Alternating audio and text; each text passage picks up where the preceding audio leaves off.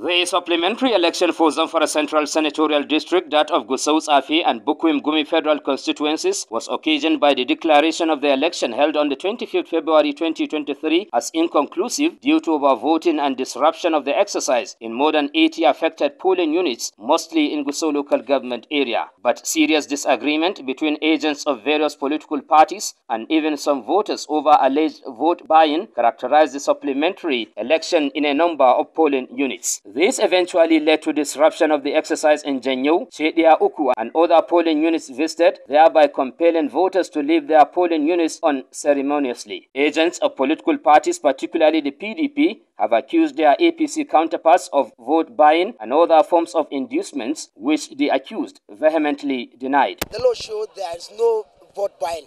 If there is any vote buying, it's an illegally. So we are here to defend our rights.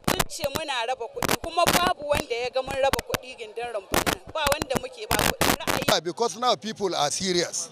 They know what they are doing. They come here to vote for a good people, good candidate. They are not here to collect money or spaghetti or any soap or any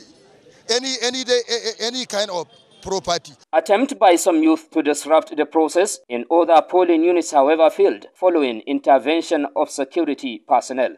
Supplementary election is only being conducted once.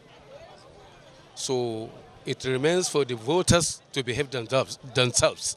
That is it. I have cast my vote successfully. NTA News has observed that the election was peaceful and orderly in some other polling units, all in Gusau metropolis, as counting has commenced as early as 1 o'clock in the afternoon. In Gusau, Halil Muhammad, NTA News.